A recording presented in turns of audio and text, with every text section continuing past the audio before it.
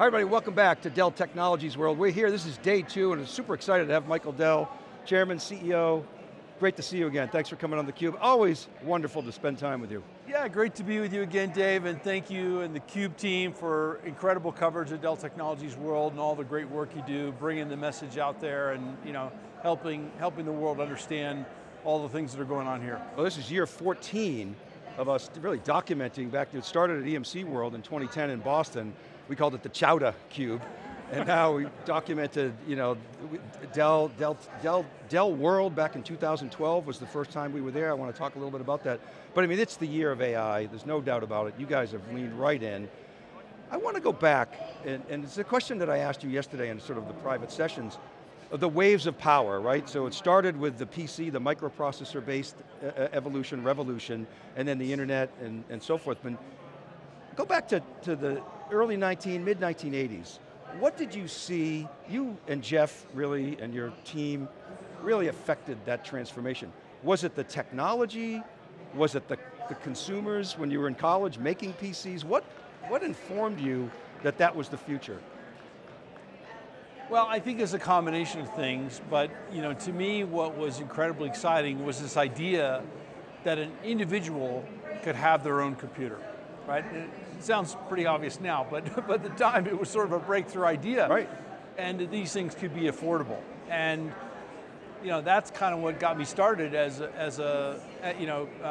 I was in 7th grade. I was in a math class and we got access to a teletype terminal and I just became enthralled and kind of spent all my time geeking out with programming and software and computers and taking them apart and that's how I got started. And then the internet comes along, and people think, oh, it's going to disrupt everything, and then you just took advantage of it, with the direct model that just was awesome. We started out as a company that sold directly to customers, and actually most of them weren't consumers; they were companies. And when we had catalogs, and we even had a catalog that came like on a diskette. You'd like put it in your computer. With the AOL, Yeah, kind of like that. And then the internet came along, it's like, oh my God, we can put the catalog on this World Wide Web thing, and people can like go online and see things, and then they can click to buy. It's like totally, blew everybody's mind that could be something. So we embraced that, and obviously, it took off in a big way, and the internet was the next big wave after the PC. So what was interesting is that you saw a little bit of productivity boost in the 80s, and in the 90s, huge productivity boost, and then the internet as well. With cloud, mobile, and social, probably because everybody was on their social media, the productivity dipped. So now we come to AI. So my question to you is, how big is this? Is this, like a lot of people think it's bigger than the previous waves. Do you agree with that? And then I want to get into how Dell takes advantage. I think it's as big as the PC, the internet, or the smartphone. And the reason is it's just an enormous unlock of all this data that's been created. I mean, we all know the rate of data growth has only been accelerating. But honestly, how many organizations have actually been able to take advantage of their data in a very meaningful way? Not as many as would like to. And so large language models, I think, are going to accelerate that great unlock. And of course, now you have the entire physical world becoming instrumented, becoming intelligent. Today we talked about our native edge platform and all the interesting things that are going on in advanced manufacturing, in retail, in energy, in healthcare, and transportation, logistics. Again, data is at the center of everything that is interesting and important. And data is the fuel for every AI and machine learning advancement. So let's talk about Dell's framework to take advantage of AI, both internally and for your customers. You have a 4-part framework. AI in, AI for, which is getting customers, helping customers adopt. AI inside Dell itself, applying it to your business. And then the ecosystem partnerships. So you got like a 4-pronged, 4 vectors that you can attack AI. I mean, people don't think of you as an AI company, but you're building purpose-built servers for AI. You've got Satya yesterday talked about the laptop as a sort of AI destination. So explain how you take advantage as an incumbent and potentially as a disruptor. Well, first of all, I think there is a perhaps misunderstanding that AI is just in ChatGPT, right? and that's pretty cool though. And that is AI. Yeah, super interesting stuff. But of course, AI and machine learning are not necessarily new topics, and for a long time we have had AI embedded in our systems, and we've been doing thousands of projects inside our organization and helping our customers apply that technology. And now customers are going to be able to apply their own proprietary data against these models. And as Jeff mentioned earlier in his keynote, natural language processing, machine learning, those have been around for a long time. But I do think these large language models are a big leap forward, and that it's a big opportunity. It was interesting to hear you on TV this morning, we're on CNBC, and of course, they have to ask the questions about, are you going to lose jobs, and what about the dangers of AI, and they're valid questions, don't get me wrong. But I want to go back to, in 2012, you had us at Dell World, the first time theCUBE ever came there, and Bill Clinton spoke. And he said, I remember vividly, he said if the interest rates go back to the levels where they were when I was president, we're going to be in big trouble. Well, we're kind of there. Now, the US debt, I think, is 120% of GDP. A lot of people concerned about that, myself included. But a lot of people feel like, well, it's probably going to go to 200 before it goes to 100. And a lot of people feel like AI could be, because of the productivity factor, could be the lever that takes us to the next level. What do you think about that? I think, if you sort of get out of the anxiety of the moment, right? What's going on in Washington and the next 30 days or whatever, and you think about this in the context of what's really likely to happen in the next 5 years to 10 years and 20 years, I think you're actually going to have a fantastic outcome for humankind, right? When it comes to productivity, abundance, healthcare, education, et cetera. And technology is going to be the big enabler. That's my strong belief. We have to protect against really bad outcomes and put the guardrails in place to ensure that those sort of corner cases don't emerge.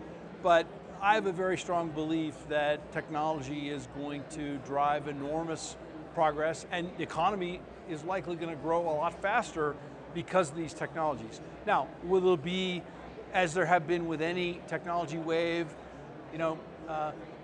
some really good things happen, and maybe some not so good things happen, but mostly I think it'll be really good. And everybody talks about guardrails. It's kind of a fuzzy term, but it's pretty clear to me anyway, the government's not going to figure anything out in the near term anyway. Maybe eventually they'll catch up. But so the industry has to self-regulate.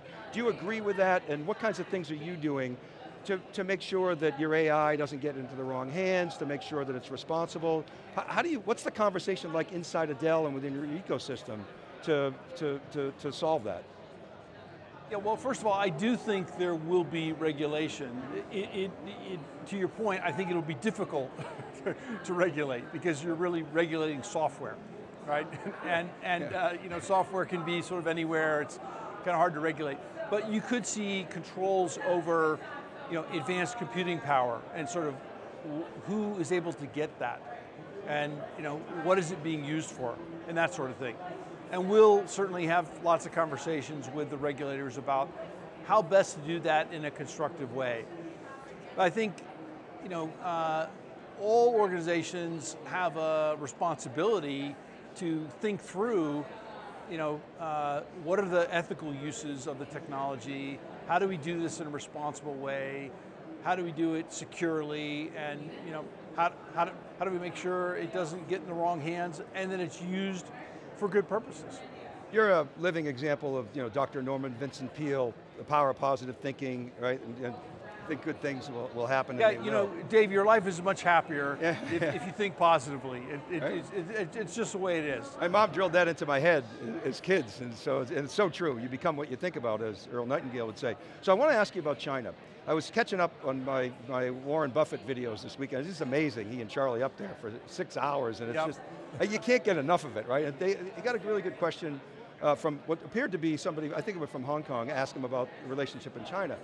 And his response was, and you're an industry ambassador, you're a diplomat, a positive thinker. His response was a little, let's start with some diplomacy instead of the vitriol. So that's a starting point. And you know, the old trading partners seldom wage war type of thing. So at the same time, it's probably hard to make money in laptops in China, but it's a supply chain advantage that you have there. What are your thoughts on China, Dell's presence in China? How do you see the future? You know, I think, so China remains a large market for us to sell our products, right? And it's actually our second largest market outside the United States, still, right? And it is a large and generally growing economy. Having said that, we've certainly heard from customers the desire for more resilient supply chains. And you know, we've embraced that. I think we're probably ahead of others in being able to ensure that our supply chain is resilient. But I don't see a total decoupling. I think there are certainly partial decoupling, and look, this is not the maximizing strategy for the global economy, but it is what it is, and we don't get to make the rules. We just deal with the circumstance that's out there, and resiliency is what we built, and I think our supply chain is really built to last in that context, whatever comes our way. I want to switch gears a little bit and talk about cyber. What do you see as Dell's role in cybersecurity? You're not building a new shiny toy to plug some hole. That's not your strategy, which I'm glad. But what is your role? How can you help the tech industry be more cyber conscious and be more safe? We believe security has to be embedded in and built in more than bolted on. And zero trust is clearly the framework that technology, IT has embraced in a big way.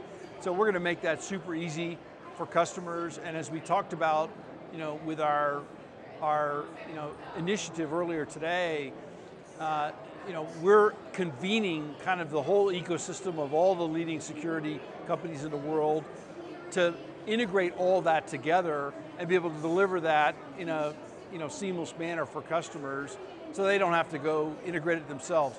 Customers are really confused about this, about where do I invest, what's too much, what's too little, how do I get all these things to work together, and we think we can play a really big role in helping them address that. The announcements you made around Apex and the Edge, I like the fact that you're taking projects and turning them into products. It's something That's exactly what we do. There's no sort of, let's just announce something and then not deliver it. Well, I mean, I said in my open, IBM has struggled for years with that. They may be getting better at it, but that's key. You got to take your R&D and get productivity out of it. So I'm happy about that. I want to, I have great respect for Andy Jassy. He's been on theCUBE many, many times and has been a friend of theCUBE. But he has this narrative that 90% of the workloads are still on-prem, and a lot of Wall Street guys parrot that. My numbers don't suggest that. I think it's more like 50-50, and my premise is the world is reaching sort of an equilibrium. Forget telco for a second. That it's sort of, I'm not a repatriate necessarily, but I do feel like there's more of a balance. When you talk to customers and now you present things like Apex, and you have that conversation, you give them options with a cloud operating model across clouds, out to the edge, what I call super cloud. What is the conversation like, and do you feel like that premise of an equilibrium, I know it's self-serving to say yes, but do you have sort of any input and insight as to where we are in that balance? Jeff talked today about a common storage layer, which is a really interesting technical concept, and we're making that real with everything we're doing with Apex in the public cloud and on-premise. And ultimately, you know, every customer is reaching the conclusion that it's multi-cloud. But what they don't want is a whole bunch of different siloed things, then they have to go manage all these various stacks as completely disparate, separate things. So as I mentioned in my keynote, you want all of these clouds and edge systems to begin to look like one system. And Dell Technologies is really uniquely positioned to be able to do that. To your question about, you know, where are the workloads, I actually think, you know, when we have this conversation in 4 or 5 years, we'll be talking a lot about the edge, because a substantial portion of the growth will be in the edge. It won't be in the public cloud or the colos or on-prem. And so, you know, we see that as sort of the big evolutionary path. You know, it's interesting too on that front is you walk around here, your ecosystem is evolving. I see a lot of liquid cooling, which is very cool because you got to cool energy, the AI process. Yeah, well, you know, these AI processors, you know, require enormous amounts of power, and you know, it turns out with this boom in AI, there's not a lot of data center capacity out there with the power capabilities, and so lots of new requirements are popping up given everything that's occurring. We had a customer on last night, we did theCUBE after dark, and he had 500,000 cores. He said, I'm not doing that in the cloud, I'll go broke. So you're seeing that the supercomputer, the high performance computing folks are really looking at doing a lot of that on-prem. They sort of have to, don't they? Yeah, and we've already seen the demand signal come in a pretty big way with products like the XE9680, also the smaller cousin, the R760XA.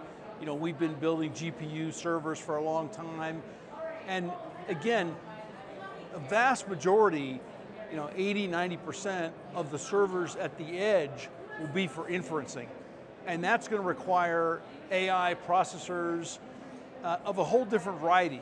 Probably not going to put 8 H100s in every retail location, every quick serve restaurant, et cetera. And of course there's also a vibrant ecosystem of companies that are creating next generation processor architectures to be able to do all this AI processing, you know, in all the various environments where it needs to occur.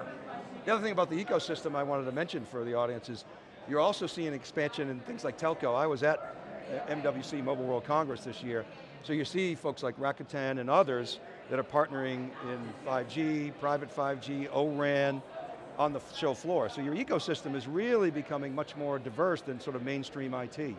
Yeah, and if you look at the XR server family, right, with the XR 8000, we've just built out this very broad set of capabilities to work with carriers, to work with, you know, the entire telco industry, because, you know, 5G, it's not about talking on the phone faster. It's about data.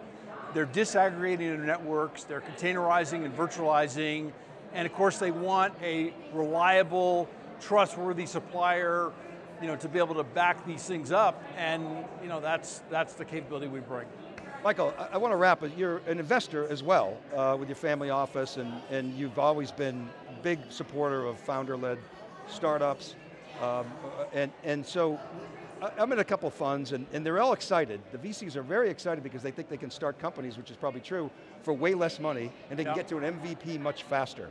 And of course, you're seeing growth capital dry up, you know, trying to get Series C. But what are you seeing there? Is it a legitimate premise that AI is going to allow you to get to an MVP much faster, with much less capital? Is that really actually playing out in the real world? I believe we're starting to see that, and I think that will be one of the factors that drives the, you know, growth in the economy. And again, you know, whenever you have waves of technology, you get this sort of explosion of new businesses that wouldn't be possible before that was available, right? You know, it happens every time you get one of these big waves.